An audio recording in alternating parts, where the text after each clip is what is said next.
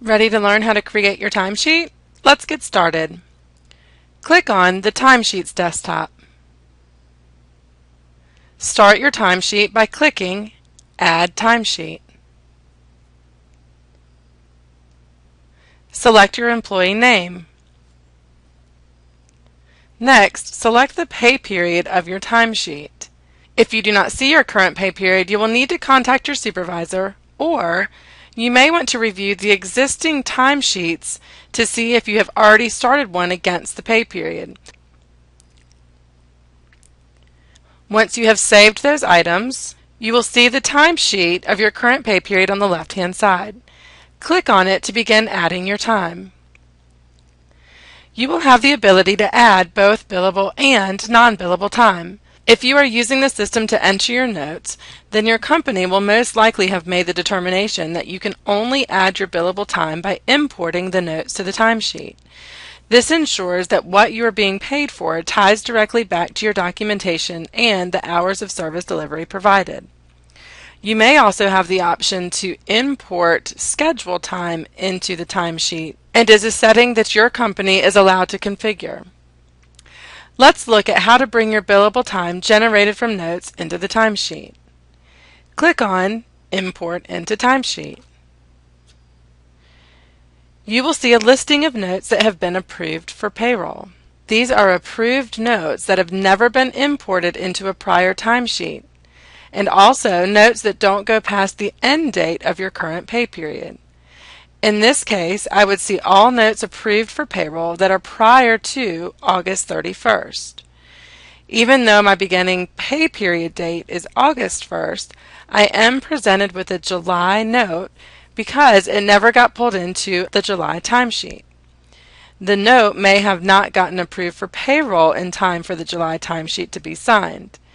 Therefore, since I have never gotten paid for it, I am able to pull this note into my August timesheet. If you feel that you are missing notes from this list, be sure to check your notes to see if they've been approved for payroll. An easy way of doing so is by going to the Notes desktop. You will then use your filters to search for your unapproved notes.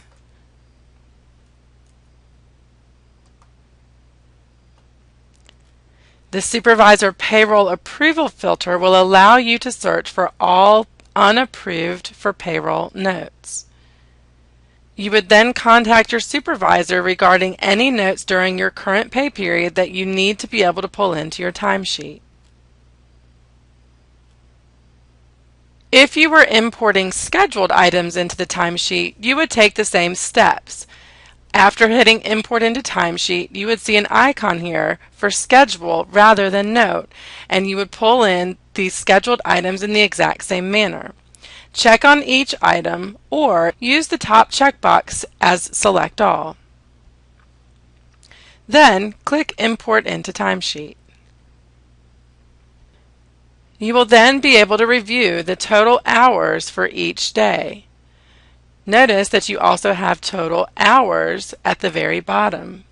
When reviewing this time, if you realize that there is an error in your start time and end time, be mindful that you do not have the ability to change that on the timesheet. Since this came from a note, you have to correct the note. You do have the option to click the Edit Time Record button and view the note, or to possibly add a task to send to your supervisor and notify them that the note needs to be unapproved so that you can make your correct edits.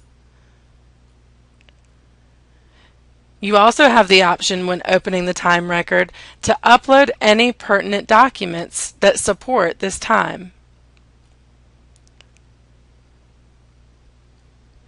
If it is necessary to add any additional time to your timesheet, such as non-billable time for trainings, mileage, etc., then you will click on the Add Time Record button. Input the date and select the time as either billable or non-billable. Be aware that your company may determine that you can only add in non-billable time, and in that case you would not see the radio button for billable. This would mean that all billable time would have to be imported into the timesheet from the notes or from the schedule as we just reviewed. If you do have the option for billable, you will enter the client and select the service. If there is not an authorization to cover the date of service you need to enter, you will not be able to enter the time. All billable time must be covered by a valid auth. Contact your supervisor in that event. For non-billable time, you will select the pay type category that best suits your time entry. A couple of things to note. For mileage pay types, you will use the units field to enter in the number of miles to be reimbursed. For a reimbursement pay type, you will use the amount field to enter in the amount to be reimbursed. For most other pay type categories, you will enter in the start time and the end time to reflect the total hours to be paid. In all cases, you will have the option of selecting indirect or out of community.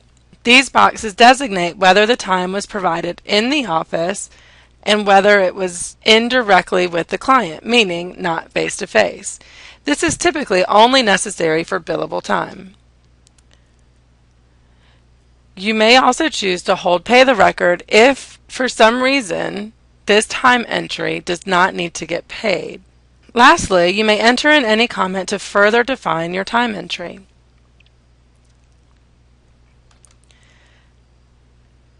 After you save, just as you could with the billable time record, you can edit the time record by adding a task or uploading a DMS document. You may also edit the actual time in this case, since this is non-billable time and the time is not linked back to any note. Once you have completed the entries for all billable and non-billable time, review your timesheet and verify your total hours. If you find that you need to remove any entries, click on the Delete icon. Notice the icons under the Type column. When hovering your mouse over the icon, a tooltip will notify you how the time was entered on the timesheet, whether it came from a note, a schedule, or manually enter time. A few other buttons to mention are found at the top of the timesheet.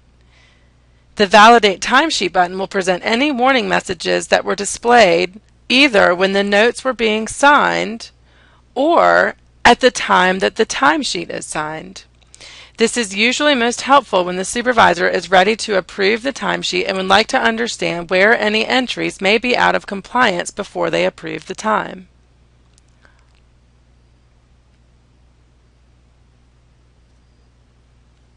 There are controls and security for what warning messages are allowed to be overridden. For example, if your security administrator does not allow any overlapping time, this timesheet will not be able to be signed until the overlapping time is taken care of. The Late Notes Report button will show notes that occurred before the date range of this timesheet, but are not found on any other timesheet. It will also display notes that occurred before or during the date range of this timesheet, but were signed after the end date of the pay period. An Export Timesheet allows you to print this report or to export into another file type. The very last step, once all time is entered and verified, is to sign the timesheet. Click the Sign button and enter in your password.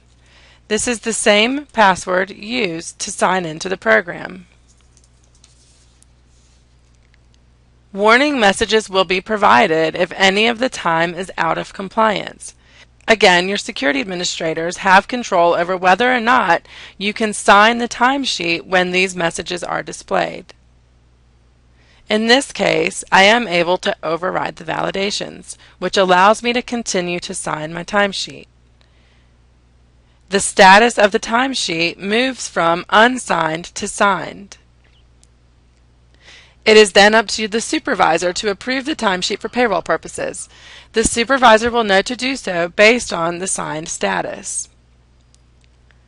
For instructions on approving, please see the next video in the timesheet series. Should you have any questions, please contact our support department by going to Options, Support, and Contact Support. Enter in the nature of your questions and click Submit.